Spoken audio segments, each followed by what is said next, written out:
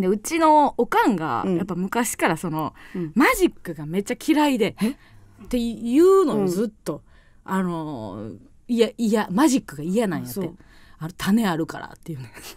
いやそのスイカの嫌いな理由みたいな、その種あるから見いひんって。何それ意味わからんやろ、その。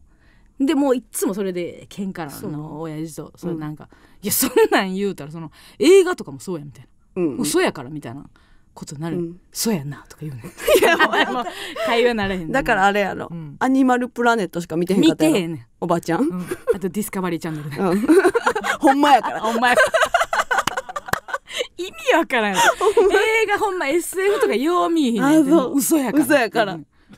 何が嫌だろ。何が嫌やねん。その作り物が嫌ってこと。じゃあ漫才とかもあんま好きやないってこと。そんなに多分、激ハマりではないと思うね。でも、なんか実家おる時にさ、大学ぐらいの時にさ、夜中トイレとかで起きたらさ、なんかワウワウとかさ、ケーブルでさ、性犯罪のドラマだけ見てんねん。めっちゃ怖ない。意味わからんやろ。いやマジでさ、あんたの親そんなんなんや。意味わからん。おっちゃんだけがやばいと思ってたけど。おかんもなんかやばいとか。おかんもやばいよな。おばちゃんはあれやもんな、朝から嵐の DVD 見てんの。そうやね。それ聞いた時に、そんなことあると思ったけど、なんかそっちの方が まともやんな。今はビッグバン。全部遅い。今ビッグバンめちゃくちゃ遅いよ。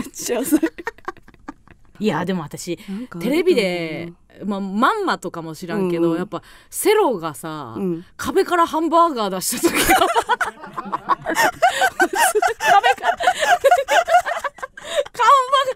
壁からハンバーガー出しはったんや、あの人。あん時私もうまんまともうテレビの前で、うぎゃー